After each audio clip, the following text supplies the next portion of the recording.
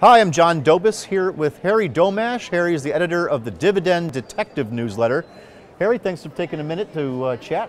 Well, thanks for inviting me. Yeah, now you were talking to me a little bit earlier about a dividend capture strategy and some research that you've done going back to about 2009.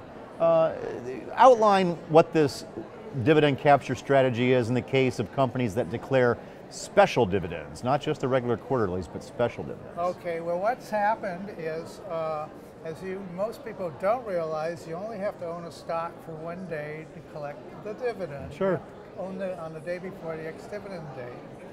And so, for a long time, people have been attempting to implement what are called dividend capture strategies, where they buy a stock after the dividend's been announced, and then they sell it sometime later, usually after the ex-dividend date, and they try to capture the dividend, meaning they try to sell the stock for what they paid for it or more, but they also collected the dividend.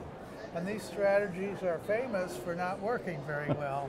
And even though I have a lot of subscribers who follow them, I ask them how they do it. They all have different ways of doing it, and in essence they all buy before the dividend and they sell when they're ahead. But I've never been able to implement it. So now, all things equal, and things aren't always equal, or things are never equal, yeah. But shouldn't the stock price go down by the amount of the dividend after the X date, or on the X date? In theory, a stock should go down by the dividend amount when it opens on the ex-dividend date. In practice, there's all sorts of other factors that influence the share price, what's going on in the market and that company. So they do, sometimes they don't, sometimes they even go up on that date. But it's hard to predict because you don't know what's going to happen. So your special dividend capture strategy, how does that work?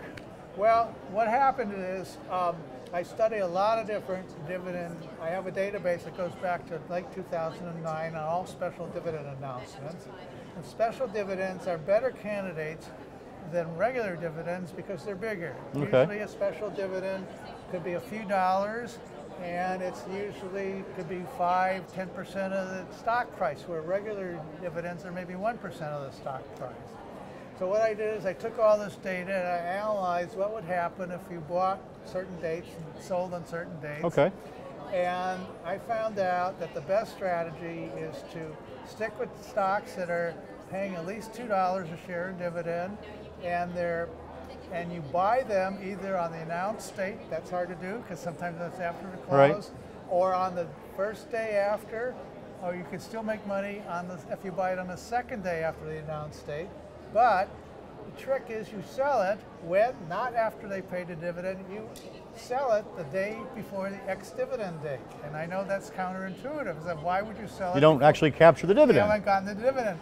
Because what happens, if you look at it, stock prices go up after the announcement, and they keep drifting up until the ex-dividend date. And then on the ex-dividend date, they go down by who knows how much. Sometimes it's less than the dividend, sometimes it's more than the dividend. So a stock's more likely to go down on the ex-dividend date for a special dividend because it's so massive? It's so big. And so rather than wait and see what it's going to do on the ex-dividend day, you buy it the day before. And if you do this and you buy on the day after the announcement, you're talking about 3% to 4% average return on each trade. If you can do 10 or 20 of these trades a year, you're talking about real money. So check out your special dividends and give Harry's strategy a shot.